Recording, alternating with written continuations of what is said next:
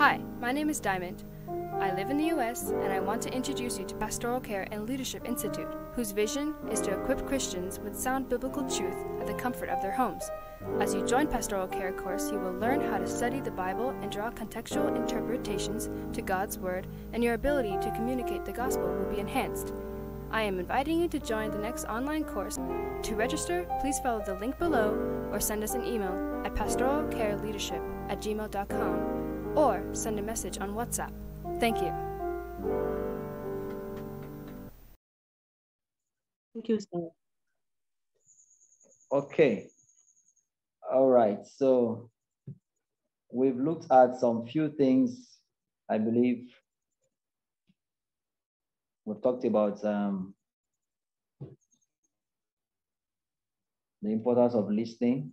We've looked at the difference between hearing and listening. We looked at what is listening, the various stages of listening, 5 basic reasons people do not listen, and the 4 types of listeners. And I believe we have identified our type.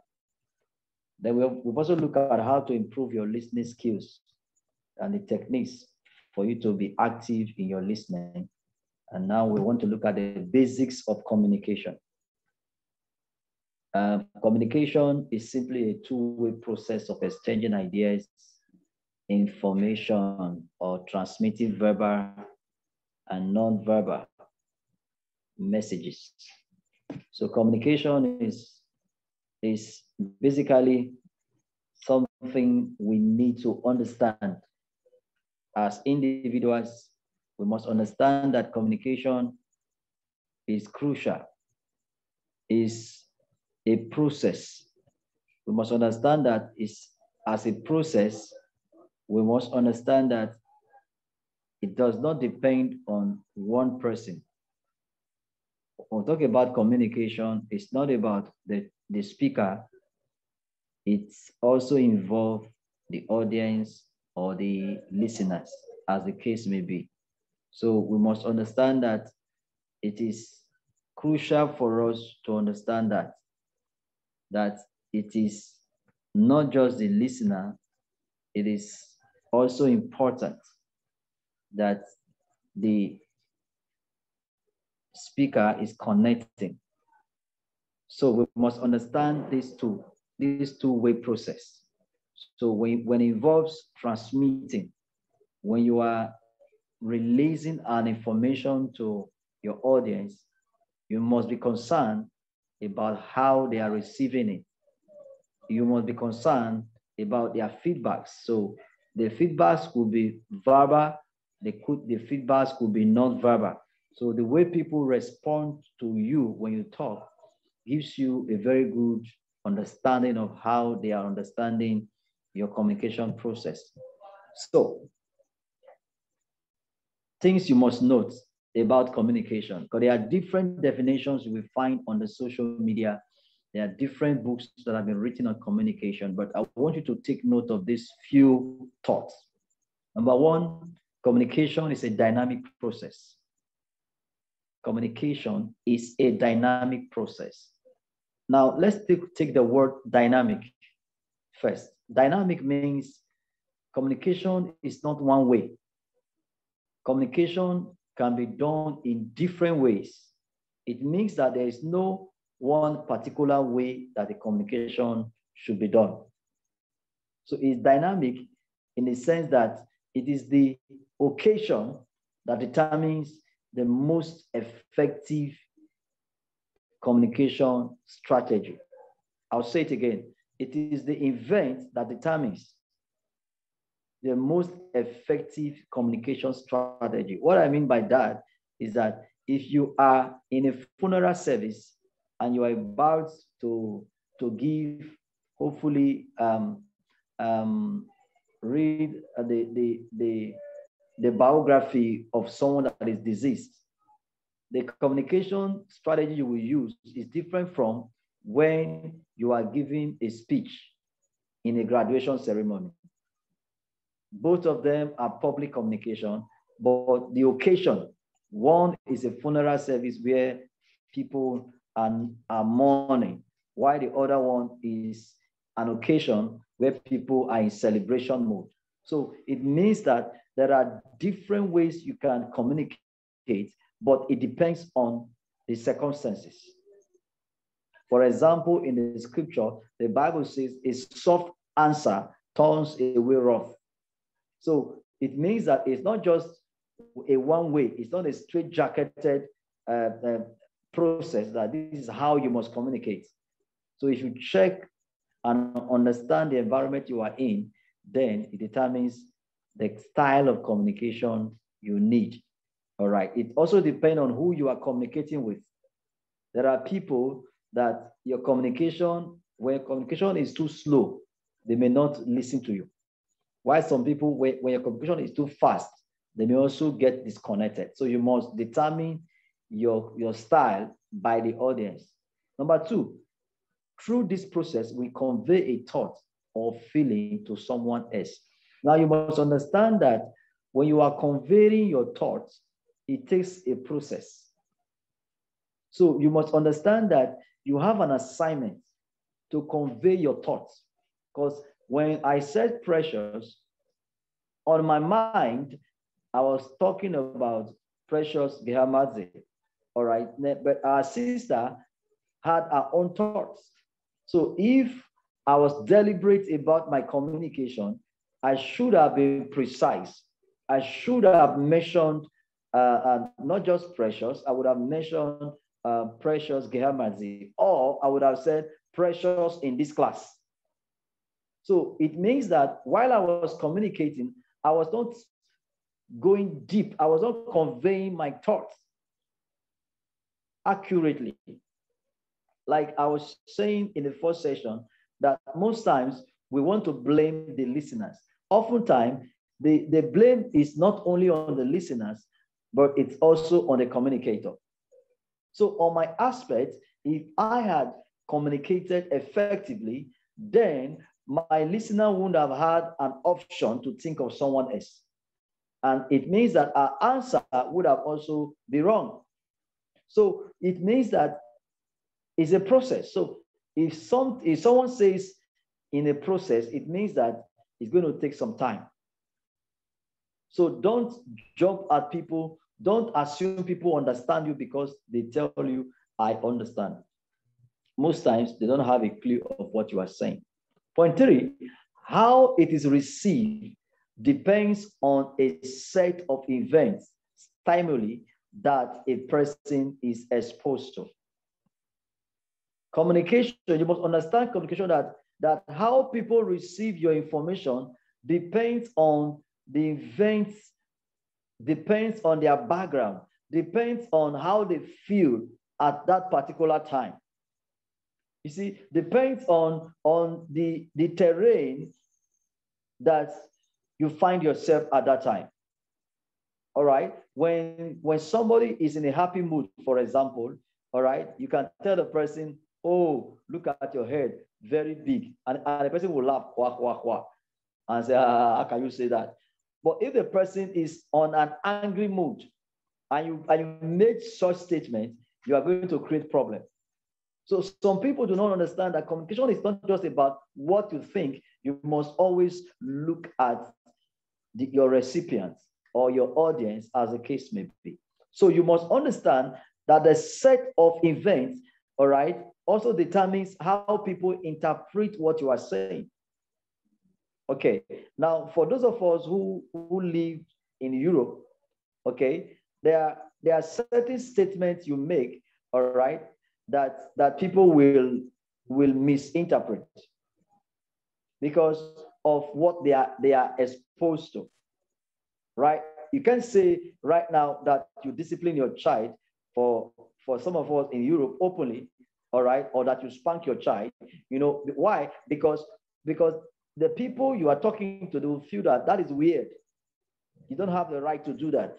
They start quoting laws for you. Now, the way they receive that information will be different from somebody in Africa who will tell you, you have done well. All right? Because they see that when you spare the rod and spoil the child, so they say you are using the rod well. Thank you very much, ma'am. So people respond to your information. So sometimes when people misinterpret, you don't get offended. All right? You may actually be saying things that you feel is not offensive, and somebody picks it up as an offensive statement. You, as a communicator, understand that this person responded that way, hopefully, or probably because of the stimuli, because of the pressure, because of what the person is exposed to at a particular time. So that will save you the energy of trying to fight back. How you say what you say plays an important role in communication. How you say what you say plays an important role in communication. Now, a lot of people do not take cognizance of this. It is not just what you say, how you say it. All right. Like I made a statement before, when I said that, oh, you have a very big head. And I say, you have a big head. Now, when I frown to make a statement, it shows that I am not happy with you. I can be smiling and be insulting you, and yet the person I'm speaking to will not be offended. So how you say it. Now, when you talk about communication, you want people to listen to you. You want to connect to your audience. You must be concerned on how you are saying what you are saying. Are you convinced about what you are saying? Like somebody is making an announcement. They say, please, we have pastoral care fellowship tomorrow. I don't know. Maybe I think you can come by 6 o'clock. No, 7 o'clock or 7:30. Anyhow, we'll meet tomorrow. You know, it shows that you are not giving us an understanding, because people will not come. But if I tell you tomorrow, we have class tomorrow, the time is 7 p.m. African time, 8 p.m. European time, I will be there. We are meeting on Zoom platform. I have given my audience at least 80% information that will make them want to come. So you see, how you say it matters. So when sometimes you make statement and people don't respond, you are wondering. So sometimes we say the anointing is not there. What we call the anointing is basically an ability to communicate for people to understand. So how you say it matters. So most times when God gives you a message, for those of us that are preachers and teachers, all right, when God gives you a revelation, please ask the Holy Spirit, how do I communicate it? It matters. Because you may have a very important information that you want to pass across, but how you say it matters. Now, there is a scripture I would have loved to take us to. It was a story about David. All right, and something happened, and it was, they had 2 servants. So one of the servants wanted to actually go and communicate what has happened to the king. And they told the servant, no, you don't have the ability to communicate this information. Let the other man go, because he has the ability. But when the first man went, he got himself into trouble. But when the second man went, he was able to communicate the idea, and the king was able to respond to the second one appropriately. Now, when it comes to communication, it is not just about the information you have. You must also understand that how you communicate it matters. It's something crucial you must look out for. Now, total communication process. You must understand this process of communication. Number one, when you're talking about communication, your communication will improve when you read more. When you read more, when you give yourself to reading, you want to improve your communication, please read. And read information that will help you too. Then writing. Now, writing carries 9% of communication. 30% of communication is speaking. But this will amaze you. How many percent of communication is listening? 45%. So when we're talking about listening, communication, and all that, it is not just, we all focus on speaking, but listening is powerful. So if you are a good listener, then you'll be able to effectively communicate. Listening does not mean hearing sound. Listening could also mean observing with your eyes. With your eyes, you can listen. And this is crucial. So there are levels of communication I would like to talk about, the levels of communication. Now we have the verbal and we have the non-verbal. Now, the verbal actually means a communication that has to do with words and sound.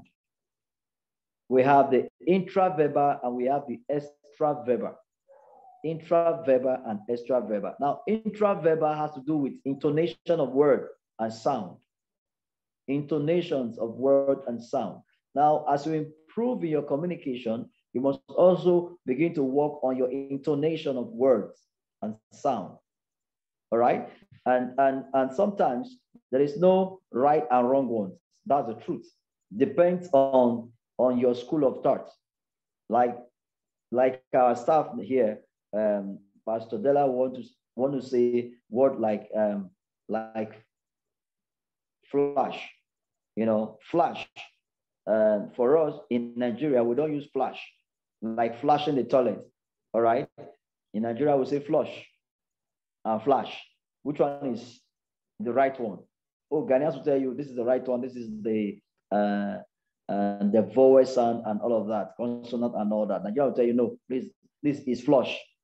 All right. So, but the truth is that intonation are also very crucial, especially when you want to understand your audience. You can't be speaking to people in the rurals and you are speaking Queen's English. They won't hear you. You can't be speaking to people in Europe and you are speaking as if you are in UK. They won't hear you. In it. What is in it? Or you can't be speaking to somebody in America and you are speaking like somebody from the village. They won't hear you. It's not their fault.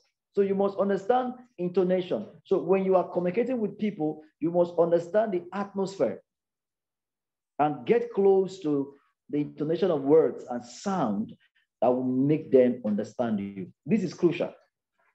So you don't stay in your comfort zone and say, this is me. That's why we say communication is dynamic.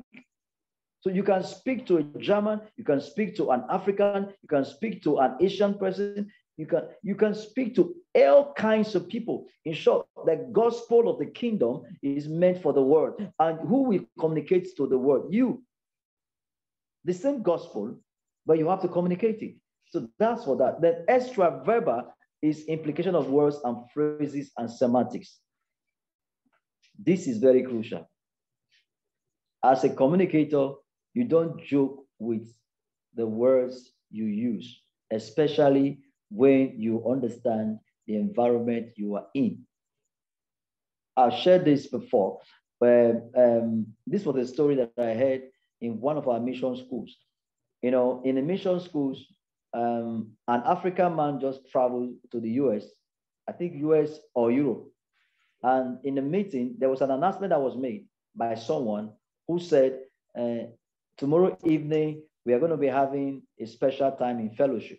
So please, when anybody is coming for the fellowship, let the male put on black pants. So the African man was, first of all, shocked. How can, in a Christian gathering, asking us to put on black pants? So in the mind of the African man, black pants means underwear. But in the mind of those in America, black pants means trouser. So that was a play of semantics. Now, semantics is very crucial. So the young man was troubled, but hopefully, helpfully, God helped him. He needed to ask, do you mean black pants? He said, yes, black pants. And eventually, he got to understand that black pants actually wasn't just an underwear, it was a trouser. So you must understand when you are using words, you must be careful because there's words that you are familiar with, but when your audience gets to hear that word, they will think differently. course, they will misinterpret all that you are saying. The implication of your words, you have to be careful. You have to choose your words rightly, and it is going to be very crucial when it comes to a public broadcast ministry. If you're on social media, like we're on Zoom, you have to be careful of the choice of words you use. It's very, very, very, very important, because it is not a word you will use in your bedroom may not be appropriate when you come on the social media. A word that may not be offensive to your audience in country A can be offensive to your audience in country B. So if you are to reach out to the world, then you must check. All right. So you must understand how to communicate, and you must be conscious of your verbal, extra-verbal implication of words, which is the semantics, the phrases, and the words you use. Then the non-verbal is your gesture. As a communicator, you must put up a gesture that will allow people to come around you. Please, it's very, very important. Your posture also matters, and your movement. Now, your posture reveals so much about your confidence, reveals so much about your ability. So when you are scared, it's revealed in your posture. Your gesture, when you are speaking with enthusiasm, people are always attracted. People want to learn because they know that you are giving in something from your inside. But when your gesture are not inviting, you discover that people don't want to listen to you. So you must also understand the movement of your hands. You don't use your hands or your legs. You don't move anyhow on the stage because you just want to move. You move accordingly. You move in accordance with your speech. Then thirdly, symbolic. The third level of communication is symbol. You must understand what symbols, how symbols are interpreted before you can introduce it. It's crucial, especially when you have a visual aid. Symbols are very, very important. If I ask most of us now in our country, well, there are some symbols that are very, very personal. All right. And these symbols have, in its own way, communicate so much about you or about the speaker or about your audience. So how you handle symbols is also crucial in communication. Now, what is effective communication? We have been saying all this about communication. Now, when we say effective, it means communication that has produced an engagement. Communication that after you were done, all right, you got the desired feedback. So the reason why you communicate is for people to, number one, get what is in your heart, which is the right information. Number two, for the people to respond or to be motivated. Number three, for you to get the right feedback. Now, getting the right feedback actually produces an effective relationship. Don't forget this statement. What is said is what is heard and the feedback. That is when you have communicated. If what you have said is what your audience heard, is what they gave back to you, that means you have communicated. If what you said is not what they heard, all right, I've not communicated. Back to the example that I gave before, all right, I communicated a name, okay, all right, in that name I mentioned, all right, was not what my sister heard. So I have not communicated effectively. Because if I have communicated effectively, her response would have been in response to the person I have at heart. So that is what effective communication is. So don't be too much in a hurry to want to talk. Let your goal be that my audience are receiving what I'm saying and they are getting it back to me. So don't try to be fast. Don't try to be slow, all right, or to be too slow, but rather let your focus be that I want them to understand. So if you are speaking to a very active audience, people who, especially for the young generation, they want it fast. They want it fast. So when you are speaking fast, they can flow. They can flow easily because they think very fast. So when you are speaking to the average, the elderly, you can't speak the way you speak to the young people and speak the same way to the elderly. So communication can become effective. In conclusion tonight, communication, words are only labels, and listeners put their own interpretation on the speaker's words. What this means is that when you are speaking, people are adding what you are not saying. So only words will not be enough to convey your thoughts. There are things you must add to it. You must also understand the issue of the paralinguistic. The way in which something is said, the accent, the tone, the voice modulation is important to the listener. All right. Then the third aspect you must look at is your body language, which we have talked about before. What a speaker looks like while delivering a message affects the listener's understanding most. So you must be conscious of your body language because it helps you to convey your message effectively. Now, we're talking about body language. I will stop here. There are types of body language. Remember that you are dealing with people. So there are things you need to do to help you have a good body language, and that will help your communication to succeed. Number one is posture. Number two is eye contact. Number three is orientation. Number four is presentation. Number five is looks. Number six is expressions of emotion. Postures and gestures. It means how do you use your hand? All right. Number two, do you maintain eye contact with your audience? Number three, how do you position yourself? Orientation. Number four, presentation. How do you deliver your message? We'll talk about that some other time. How your looks, appearance, dress important. Are you dressing according to your occasion? Then your expressions of emotion matters. Are you using your facial expression to express how you feel about what you want to say? So we'll meet again by God's grace tomorrow. We'll start with this session of how do you go about establishing rapport? How do you connect to people and be able to talk to them and talk effectively, not just talking out of point. From tomorrow, we will deal with that. Thank you for listening. God bless you.